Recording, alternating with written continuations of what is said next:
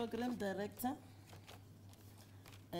Professor Patrick Fitzgerald, the Head of School of Governance, Professor David Everett, and then a colleague from the Department of Human Settlement, Mr. N.T.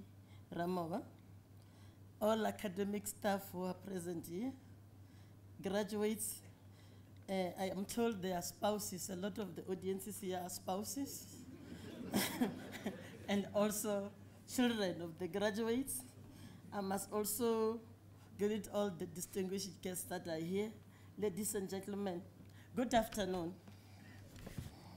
It's indeed a great privilege and honor for me to be speaking at this august occasion.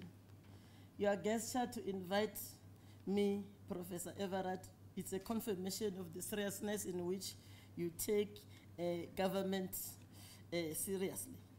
Indeed, in the era we live in, the subject of communication, public policy, development is a nexus for peace, economic development, and social development. Sometimes conflicts bring up purely because of poor communication. Graduation epitomizes every student's academic pursuit.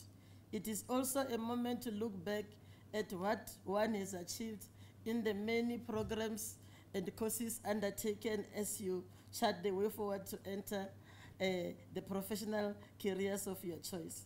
I know that most of you are employed by government.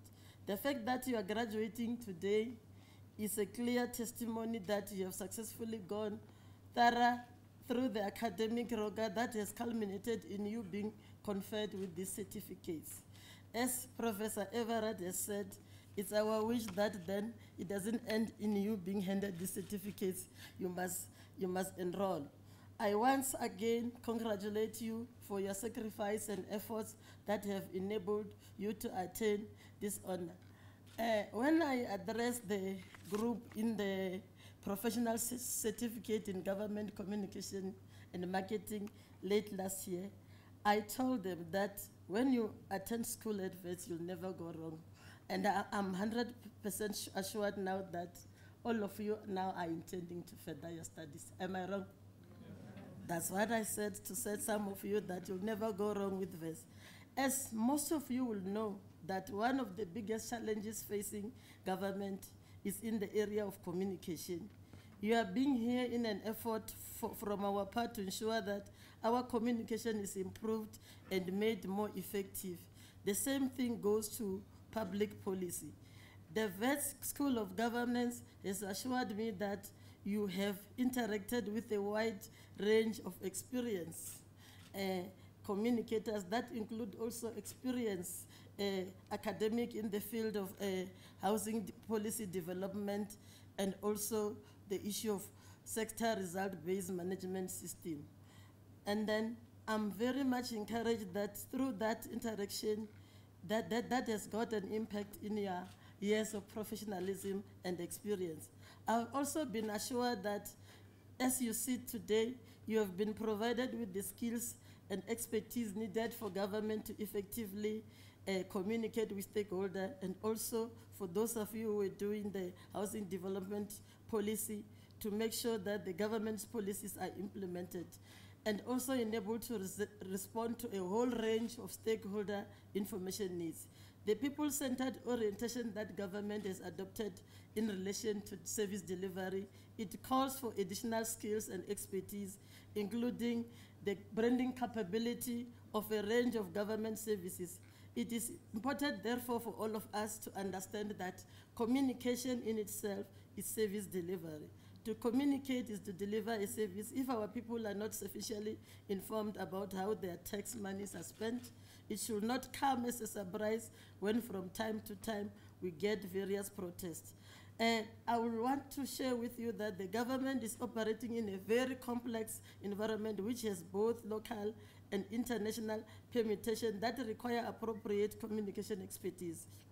We need to know how to communicate which information and be mindful of the audience that we are communicating to. As I conclude, it is important for all of you to understand and appreciate that you now carry a big responsibility of being ambassador not only of government, but also this Wits School of Governance.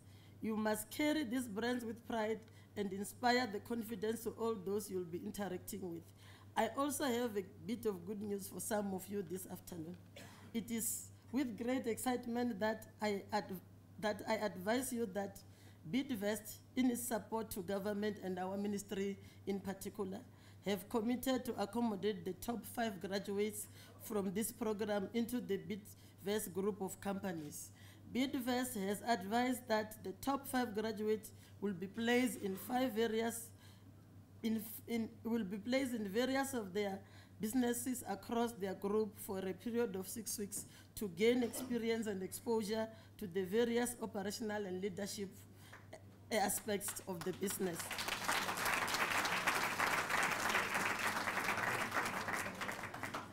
This is another example of how private sector should be working with university and government to achieve a common goal. We are indeed grateful to Bidvest for their patriotic gesture, and we hope that it will inspire more companies to do the same. Ladies and gentlemen, let me take this opportunity to challenge our graduates to uphold the ethical values acquired from this university as you endeavor to serve our fellow South Africans with a lot of diligence. Make all of us proud, in particular your parents. I'm mindful of that, some of which never had this opportunity. May I wish you good luck in all your future and endeavors. Thank you so much.